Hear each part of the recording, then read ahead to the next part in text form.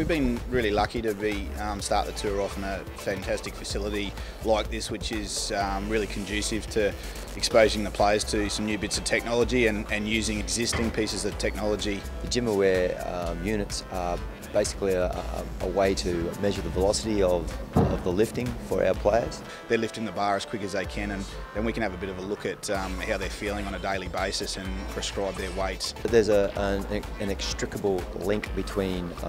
velocity and the weight that you lift. So traditionally we've always prescribed weights through a percentage of your 1RM, whereas this method means that you can come into a gym and possibly be fatigued, etc., so not capable of lifting what you would normally lift, and the velocity enables you to predict where you should actually be lifting. A lot of clubs back in Australia would have done some sort of sweat testing with their players to individualise their hydration needs, both through a game and during training and to prepare them for games as well. So this method that we're able to source over here in England was a little bit different in terms of the method of collecting the sweat. We just use a little bit of an electrode there to elicit some sweat, and then we're able to measure the composition of that sweat individually. Some of the players are more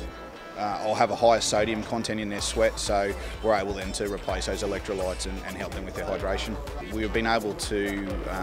employ a company or utilise a company called Synaptic, which the players did a baseline test in Perth, which basically measured their visual and sensory components. So it was things like reaction times, ability to make right decisions, depth perception, peripheral visions, but also some strobe glasses. So they're quite a novelty in terms of being able to restrict the amount of visual input that the players get. So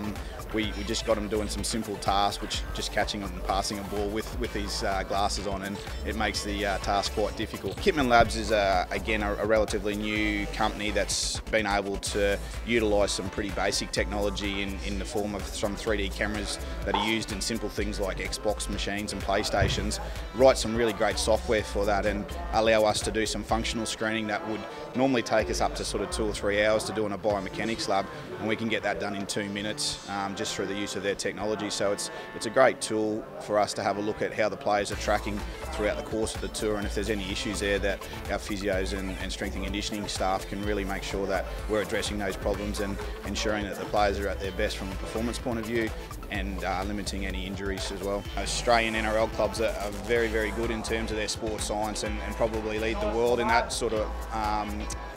from that point of view. So being able to find things that maybe they haven't been exposed to